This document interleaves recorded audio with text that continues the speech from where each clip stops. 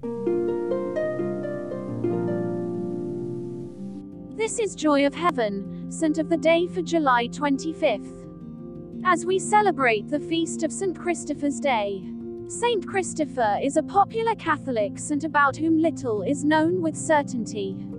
He is venerated as a martyr and most likely died in the year 251. Many Catholics carry Saint Christopher medals or keep them in the cars. This is because he is the patron saint of travelers. Saint Christopher was a martyr in the mid-3rd century, who was most likely killed under the Emperor Decius. Apart from this, little is known for certain about Saint Christopher, but there is legendary information about him that has been passed down over the years. These legendary accounts say that Saint Christopher was a very large man, about 7.5 feet tall. Christopher had a desire to serve the greatest king he could. So he offered his service to a king who was said to be the most powerful. While serving this king, Christopher saw him cross himself when hearing the devil mentioned. Christopher inferred that this king considered the devil to be more powerful than the king. So Christopher decided to serve the devil. Christopher found a band of thieves whose leader called himself the devil. But this man avoided Christian crosses in fear, so Christopher realized that there was someone more powerful than the devil. Christopher left the thieves and learned about the Christian faith from a hermit. This holy man suggested a life of prayer and fasting for Christopher. As a large man who was hungry often, this seemed inordinately difficult for Christopher.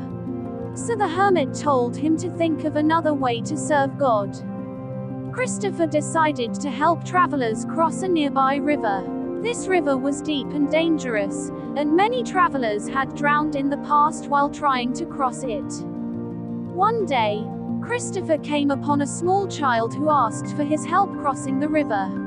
As he carried the child across, the water rose and the child became extremely heavy. Christopher had to exert himself mightily to bring the child safely to the other side.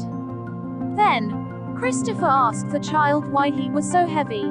The child said he was Christ and that Christopher had been carrying the weight of the whole world along with him. The child disappeared immediately after this.